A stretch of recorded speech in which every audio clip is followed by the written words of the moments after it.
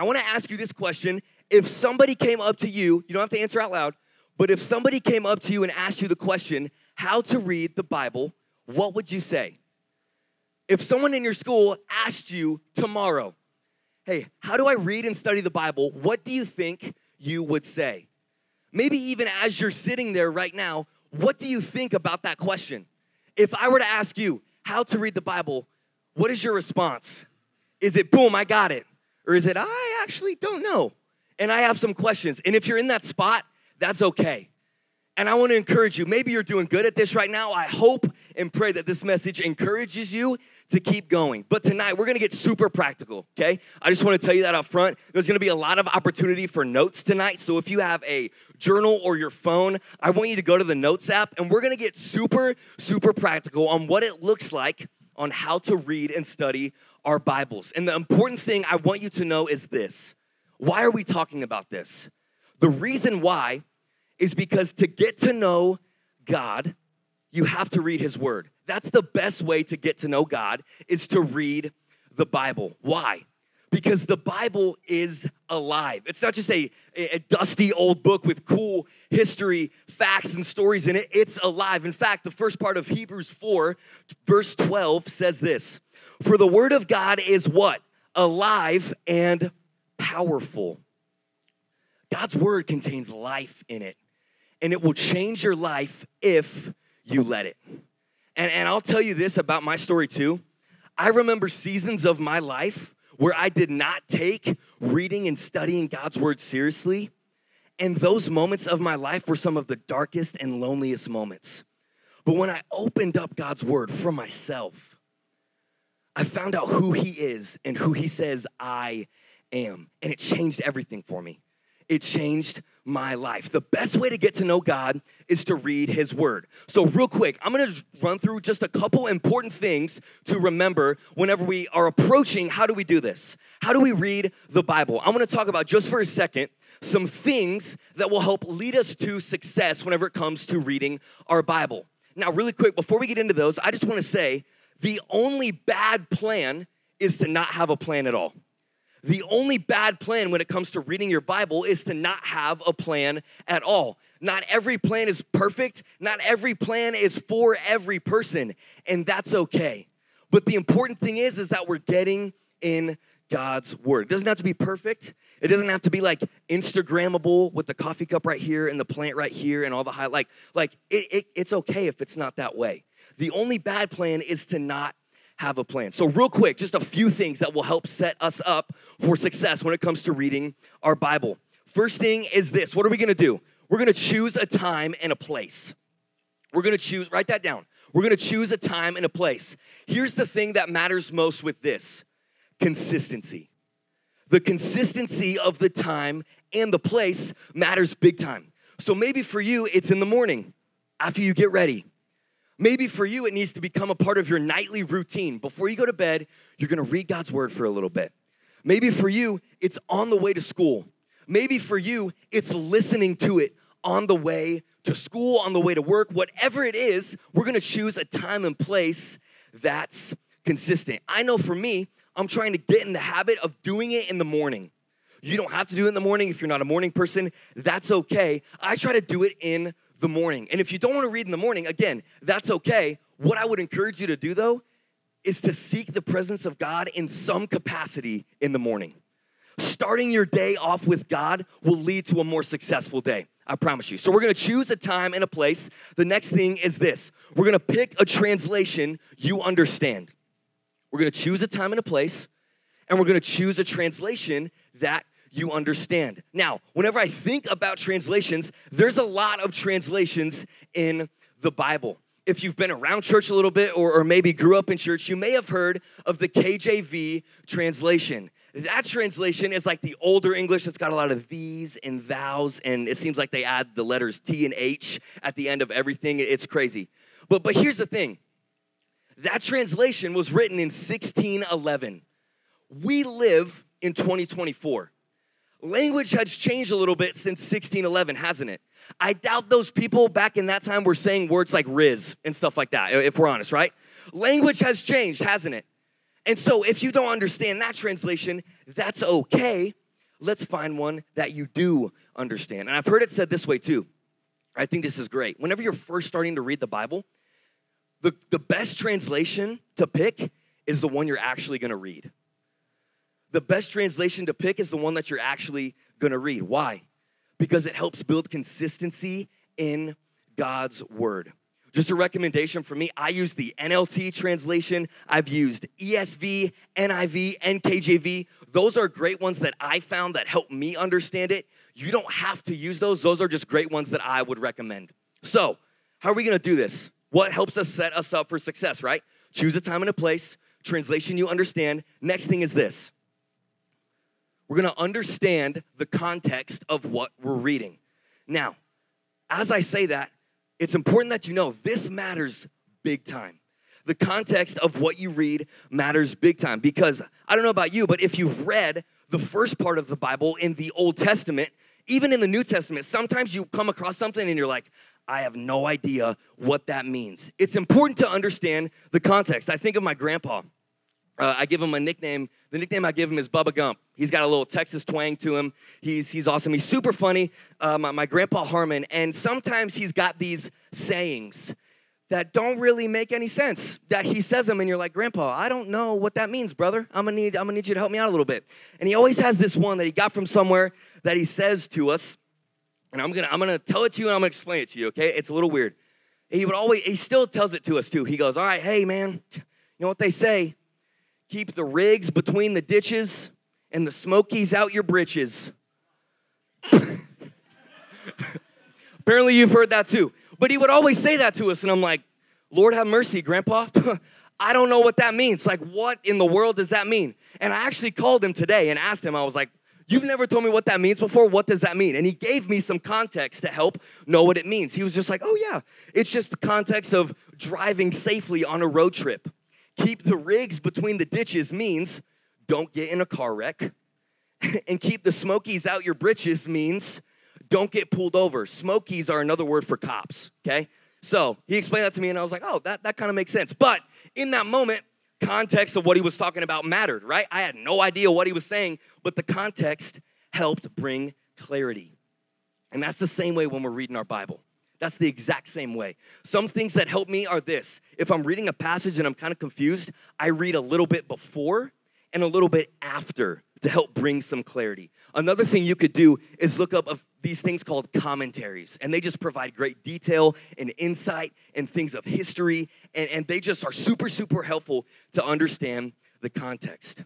So what are we gonna do? Choose a time and place, translation we understand the context. Next thing is this. We're gonna ask questions as we read. We're gonna ask questions. Did you know when you're reading the Bible, it's okay? It's okay to ask questions. It's okay to not know every answer to everything. That's okay. And I have two main questions I want you to ask yourself whenever you're reading. I want you to write these down. The first question is this. What is this passage saying about God? What are these verses I'm reading saying about God? The next thing is this. What is God saying to me? What is this passage saying about God, his character, who he is, and what is he calling me to do? What is he telling me? What is he telling me I need to apply to my life? Last night, after young adults here, they had this thing called night school. And the session was on how to read your Bible, and it fit perfectly. And Jared Bone, a pastor here, he did such a great job. And one of the sections he talked about was questions.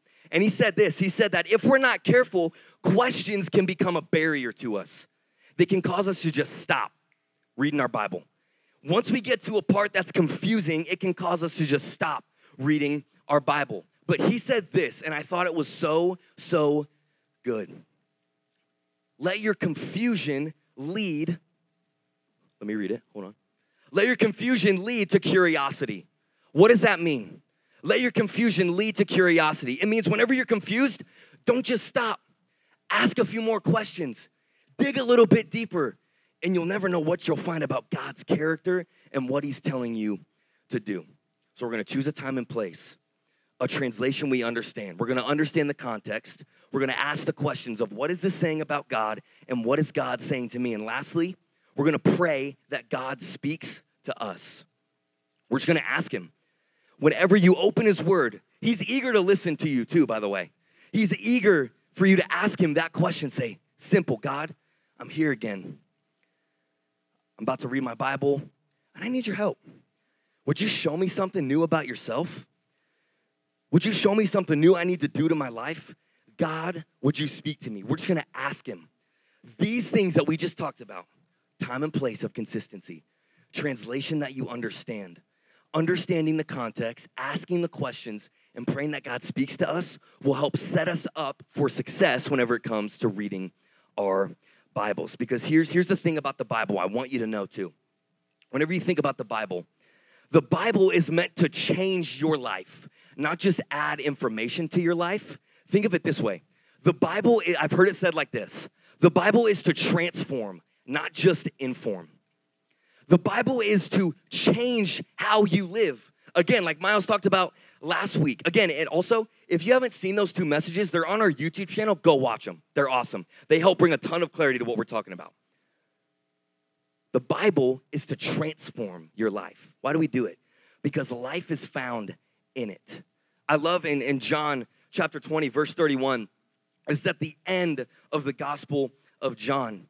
And John writes this whenever it comes to the words that were written in that book. I love this. He says this, but these are written so that you may continue to believe that Jesus is the Messiah, the Son of God, that by believing in him, you will have life by the power of his name. Man, the words in the Bible, that's where life is found. And when you're looking at the life of Jesus, that's where life is found. We don't read this word just to be impressed by what Jesus can do, but we read it so we can be settled on who he is, and that's Savior. And maybe you're wondering, like, I've never done that. Tonight's gonna be the perfect opportunity to go for it, to read God's word. We're gonna do it together in a few minutes. We're gonna go through a method called SOAP, the SOAP method. Everyone look to the person next to you, look right at him, look at him in the eyes. Say, it's time to get clean. Let's go. Here's the thing. Maybe you've heard of this method before. This method is called the SOAP method. What does this stand for? This stands for S, scripture. O stands for observations. A stands for application. And P stands for prayer. So we got scripture, observations, application, and prayer. And we're about to do this together tonight with a passage that's been on my heart the past week that has helped me so much, that God really spoke to me. He's really helped me with a lot of things this past week based on one simple verse that we're going to look at and study together tonight. So as we do this, before we go into this verse, we're going to pray. We talked about things that set us up for success. We're gonna pray together right now that God would speak to us because I believe he can. This verse is so powerful. This verse has so much in it. It's one verse, but God's gonna speak to us. I believe he will. Let's pray together real quick. Father, thank you for this time together. God, thank you that we just get to read your word. And God, I'm thankful that your word has life. So God, would you help your word come to life to us? God, would you speak to us right now? God, maybe even tonight, would you help people take that next step into reading their Bible for the very first time? God, I'm so thankful for this opportunity. Please bless this time. In Jesus' name, amen. Okay, so we talked about things that are gonna set us up for success, right? We're gonna choose a time and a place. Boom, we have a time and we have a place right now. This is gonna happen. This is gonna be awesome. Next thing is this. What do we talk about? We're gonna choose a translation that we understand. Now, as we were kind of talking about this message and talking about translations, there was a translation that was brought up that's a little interesting that I want you to see. This translation, correct me if I'm wrong, Wesley, Hawaiian Pidgin. Hawaiian Pidgin translation. Just bear with me for a quick moment. Hold on.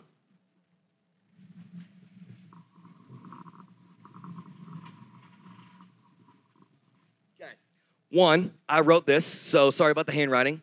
It's kind of tragic. Anyways, here's the thing. The verse, I appreciate it. Here's the thing. This verse that we're going to look at tonight is 1 Peter 5:7. So what I want you to do for the scripture, write down 1 Peter 5:7. That's where we're gonna be tonight. And we're gonna talk about translations, right? If we're talking about that for a second, this Hawaiian pidgin translation to us may seem a little odd. I'm gonna read it to you. Here we go. Let God take care of all the stuff that bother you guys, because he got one big heart for you guys. Okay, that is true. Let's go.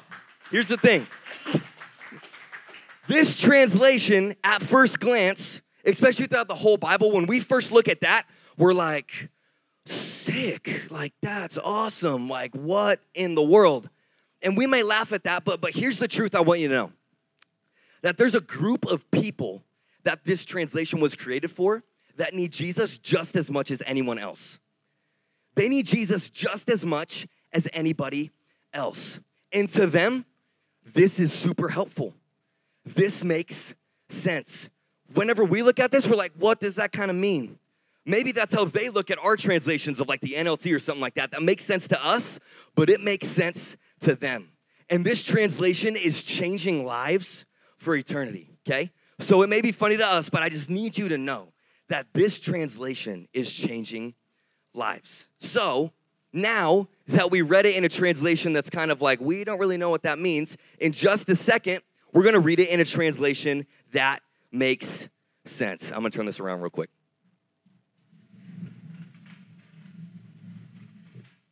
All right, let's do it. Here we go. 1 Peter 5:7 says this. Cast all your anxiety on him because he cares for you. Super short, super simple. Cast all your anxiety on him because he cares for you. The word that sticks out to me there, there's a few that we're gonna look at in just a second, but the main one that sticks out to me is the word anxiety.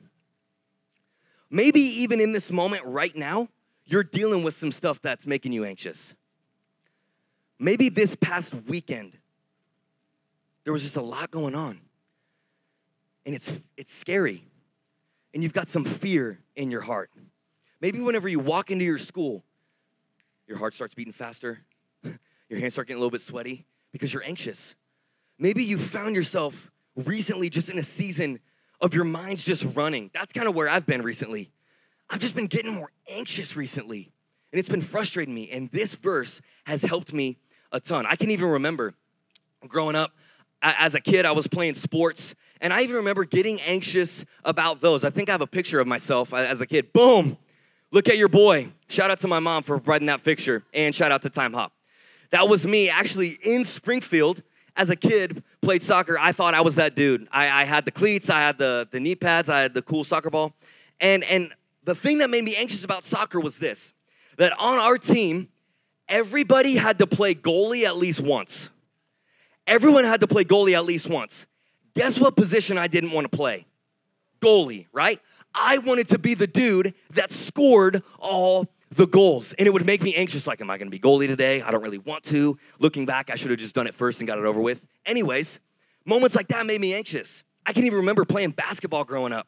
My dad coached my team, and my dad played basketball in high school and in college. And honestly, in that area of my life, I just wanted to live up to my dad. He was really good at basketball. I just wanted to be good enough. I wanted to be even better than my dad. I just wanted to score all the points. And it would make me anxious if I didn't play good. And I would get down on myself. And it's kind of dumb, but have y'all ever eaten those like Gatorade gummies? Have y'all seen those? You know what I'm talking about? If you don't know what those are, look those up. They're honestly kind of gas. I'm not gonna lie. They're so good. But growing up, I would take a few of those before I played in the game, thinking it was gonna help me play better. Like I would take a couple before a soccer game thinking I was about to turn into Ronaldo on the field. Or I would take a couple before I played a basketball game thinking I was about to turn into Michael Jordan on the court, right? Like I thought those things were calming my anxiousness, and they didn't. And even now, there's still things that make me anxious. I struggle often with what people think. I struggle often with fear of the future. I struggle often with control and knowing everything. And I know some of you are walking through or have walked through anxious moments in your life. And this one verse this past weekend has helped me a ton. So what we're gonna do right now, I'm about to write on this whiteboard. Hopefully you can see it. If not, here's the thing. Just take a picture afterwards, and it'll be great. And if you can't see it, what I want you to do too, we're taking notes together. Write the notes down that we write on this whiteboard, and you can refer to them later. It's going to be super, super, super helpful. So here's the first thing. What do? Scripture, right? We wrote that down. Whenever you're doing this on your own, what works for me is just writing the reference. 1 Peter 5:7, Scripture. Boom, knocked out. Next thing we need to look at is this, observations. Whenever you're doing this, what do you see? Whenever you're reading verses in the Bible, what sticks out to you? What do you see? Now, for me, I see a couple words. The first word that I see is this, cast. I see the word cast. Another word that sticks out to me is this, the word all. The next one that sticks out to me is the word anxiety. Next, the word him sticks out to me. And maybe whenever you're reading this for yourself, these don't stick out for you, but this is just what sticks out to me. The next word is this, cares. And the last word is you. Now, that's pretty much the whole verse, right? But those are the main words that stick out to me whenever I read this. And to simplify this down, in my head, I see a model of this. What, where, and why. A model of what, where, and why. Now, what do I mean by that? When I think about the word what, I think of what am I supposed to do? What am I supposed to do? The first thing is this. I'm supposed to cast all my anxiety. That's the what I'm supposed to do. So the what are these right here. Cast all of your anxiety. That's the first step. The next is this, okay? If I'm casting my anxiety somewhere, where do I do that? This verse says, you cast it on him. You cast your anxieties onto God. Cast all of your anxieties onto him. And as I was reading this verse, I came across a commentary that talked about this word of casting. And the idea is this. In this culture, this word was referred to letting go of a heavier burden. And the commentary even says someone would let go of a heavy burden and put it on a camel's back. AKA, letting go of something that you're holding on to that's heavy and giving it to something that's designed to carry it. Because here's the deal. A lot of us are holding on to this anxiety and it's heavy. And the longer you hold on to it, the heavier it gets. You ever been there? I've been there with plenty of things. And I want to tell you, you were not created to just hold on to those anxious moments. You were created to cast it on the one who created you because he loves you more than you know. And that's the why. The what, where, why. Why do we cast all our anxiety onto God? Because he cares for you. What, where, why? That's just a couple observations, just from one verse, one sentence, one line in some of your Bibles. Cast all of your anxiety onto him because he cares for you. He's a personal God. And another commentary said, as I was reading, that in this culture, these people, some Roman people would make up these gods. And in their mind, the idea of a god was this. They could picture a God who was good, but they could never picture a God that cared for them. They could think of this God that was good and like cool and like kind of fun to worship, but they could never picture a God that cared for them. And that verse, 1 Peter 5:7, tells me that the God of the Bible cares for me. He sees me personally. He knows me and he cares for me. So we see some observations. Cast all your anxiety onto him because he cares for you. We see the what. Cast all your anxiety where? Onto God, onto him, because he is strong. Why? Because he cares for you. The next part, application. Scripture, observations, application. What do we do with this?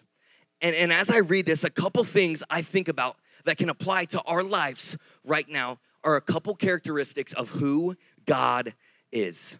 The first one is this, is that God is powerful. God is powerful. We're talking about casting our anxiety onto him, and the idea is letting go of a heavy burden. And for me, I'm anxious about a lot. I got a lot of things going on in my head. And if I'm anxious about a lot, that means it's heavy. And that tells me God's strong. That tells me God's powerful. I wasn't designed to to carry this anxiety on my own. Jesus, I think, is saying to some of you here tonight, you've been carrying your anxiety for forever. And he's trying to tap on your shoulder and say, hey, you were not designed to carry that on your own. I'm strong enough. I can carry it. And we're called to cast our anxiety on to him. This tells me God's powerful. This also tells me this, that God's personal.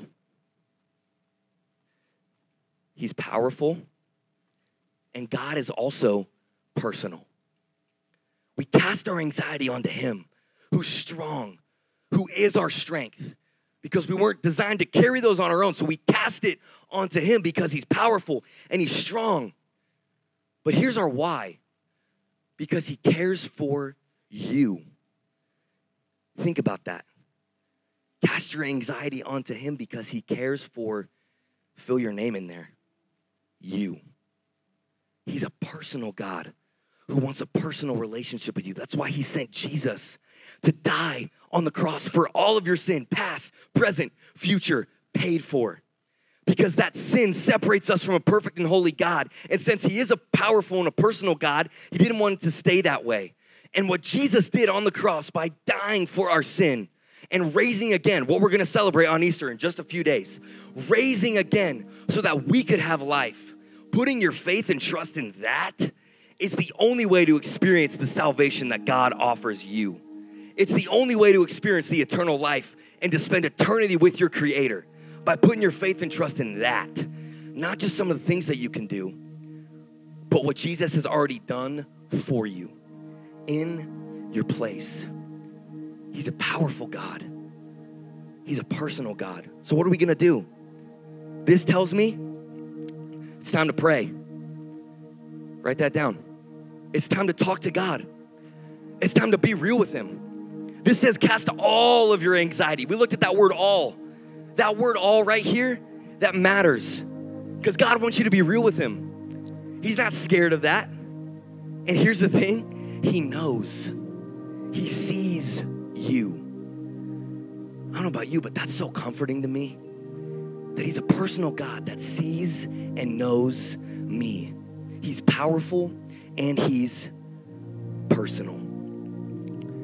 And another application question I think I would ask you is this: where are you casting your anxieties? Because maybe for some of you in the room, it's not on God. Maybe for some of you in the room, you're trying to cast your anxieties onto the idea of a relationship. And not having somebody makes you anxious, so I'm just gonna go seek that for the peace I'm not getting. Or maybe for you, it's just identity. If I get to this status, then the peace that I'm searching for will fill me up. Maybe it's money. If I just work these jobs, I'll get money to go to college and I'll get this car and then I'll be good. I'll be able to take a breath. Maybe it's your grades. Getting the perfect grades is where you're seeking peace. And that's not what this verse is telling you to do.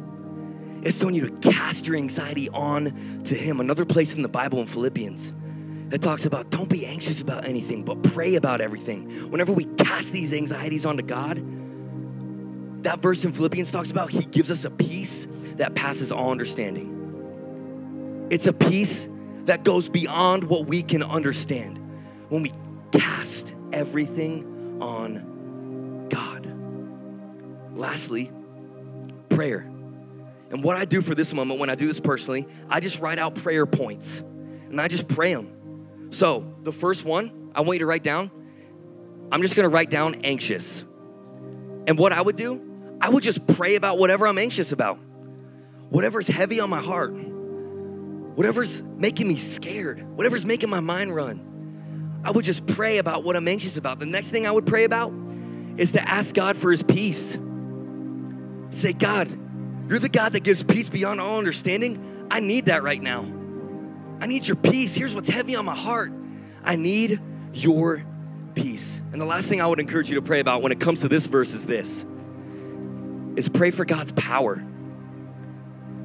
Pray for God to show you his power in your life. Pray for God to show you his strength in your life. So, we think about one verse. I'm going to read it one more time. Cast all your anxiety on him because he cares for you. Man, we just practically studied the Bible together. We just did that. And we got all of that from one verse. That's cool. Imagine what you could get if you dug a little bit deeper into 5 verses. Imagine what it would look like to develop that consistent time and place and ask God questions and ask him to speak to you and read our Bible consistently. It would change you. It would change the people in your schools. Man, God could do some amazing, amazing things. And the reason why I chose this specific verse, it's been super helpful for me this past weekend and honestly kind of heavy on my heart. Last Friday, I was just dealing with anxiousness heavy. Like it just hit me out of nowhere. I was doing an assignment for school and I'm graduating from college this May. And so it had me just thinking about the future and it just had my mind spiraling, honestly. It had me thinking about the future. And then I started getting anxious about what people thought of me. And then I started getting anxious about living up to people in my family that work at churches. And it just felt so heavy. But I was also getting frustrated because I've been trying to not really think about it and not really let it affect me, but it was just kind of building and sitting there. And then the thing that kind of set me over the edge was as I was feeling those things and thinking about those things, I got a text just regarding my future, just asking about it. And that's the thing that set me over the edge. And what I did next was dumb, and I'm not saying this is okay. I was just so frustrated. I looked for the first thing that wouldn't do any damage, and it was my brand new stick of deodorant. Okay? But what I did, I was so mad. I just grabbed it and I just threw it at my wall as hard as I could out of frustration. And I shouldn't have done that because my deodorant stick broke and it was new and I had to get a new one. But here's what I'm trying to say to you. In that moment, what I was not doing was casting my weight upon God.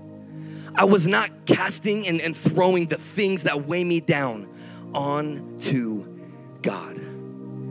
I was trying to white knuckle life and cling to thoughts about what people thought of me in the future and all of this stuff. And after I threw my deodorant against the wall out of frustration, again, I should not have done that. I kind of calmed down for a second and realized I was like, I shouldn't have done that. And it was like Jesus just kind of came and tapped me on the shoulder and was like, hey, you're okay. What if you tried to cast your anxiety onto me? Because you weren't designed to carry it, and I'm strong enough. And that's what I want to encourage you with tonight, is that whatever you're anxious about, Jesus is saying, hey, trust me. Cast it onto me. I am strong enough. And the reason you are able to trust this verse right here, cast all your anxiety onto him because he cares for you. The reason you're able to trust that is because if Jesus defeated sin and death itself, he's strong enough for you to cast your anxiety onto him. Jesus defeated death. And he's saying, hey, come on. Man, I defeated death. I'm strong. Cast your anxiety onto me. Let's go. I'm here. I'm powerful and I'm also personal. I'm right here for you. So tonight, we think about doing the soap method, right? I'm gonna challenge you. We're gonna have a moment after service where you're gonna break out into your small groups for a second, and we're gonna start another Bible reading plan together. We just finished one through the book of Ephesians, and we're gonna start another one in the Gospel of John. And I'm gonna challenge you, try the soap method for 21 days. It's a 21-day plan. Try the soap method. And also, again, I'll say this. If this isn't working for you, that's okay. Remember, the only bad plan is to not have a plan at all. Because when we think about the Bible, the best way to get to know God, I need you to remember this, is to read God's word. Because the Bible is meant to change your life and transform your life, not just add information to your life. Because in the Bible is where life is found. And as we close, what I'm going to ask you to do is bow your heads for me and close your eyes. And what this does, this right here just creates a moment between you and God. So maybe you're here tonight and you're like, Isaac, there is some anxious stuff I'm going through. Some things are weighing heavy a little bit. I'm getting nervous about some things and I'm anxious. And here's what I want to do.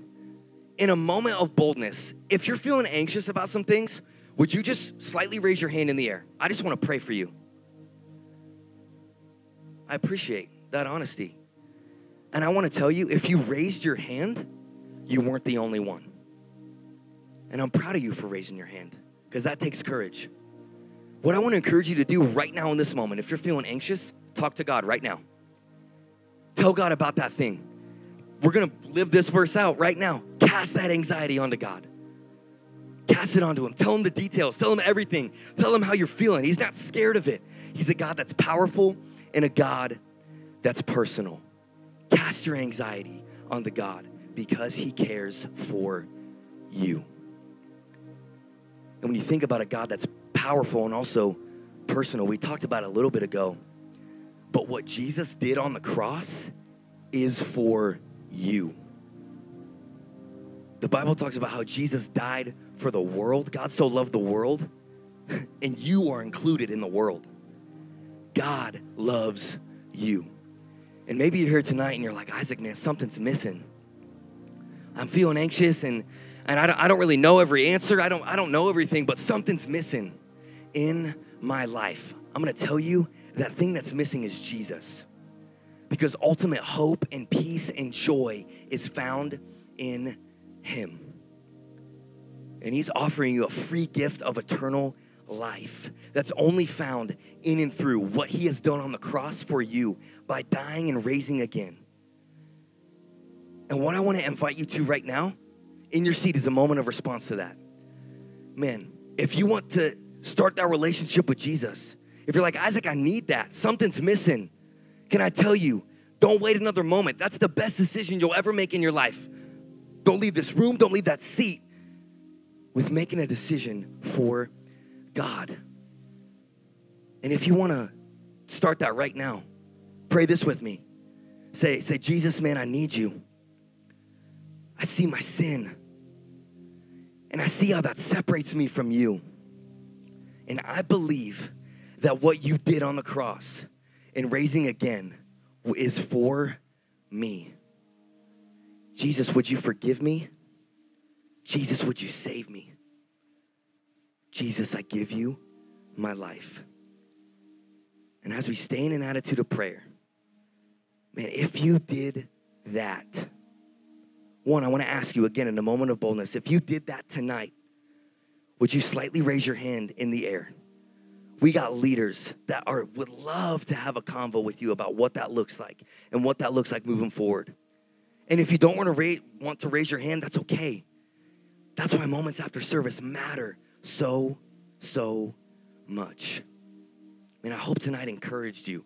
I hope it challenged you to get in God's word and see what it says for yourself, because the best way to get to know God is to know his word. Let me pray for you. Father, thank you for this time tonight. God, I just thank you for an opportunity to study your word. God, I'm thankful that such a short verse shows us so much about who you are. God, I pray tonight that students would be challenged to read their word. God, this message was from me. I needed that verse. Thank you for helping me. And I pray you would help students this week too. God, tonight, if there's anything I said that was against you or your word, would you help people forget it? God, would you just help us remember the truth of who you are? God, thank you for speaking to us tonight. I pray you would speak to us as we go through this Bible plan together as a group. And God, I pray that you would change people's lives. God, thank you for how good you are and how good you are to us. In Jesus' name, amen.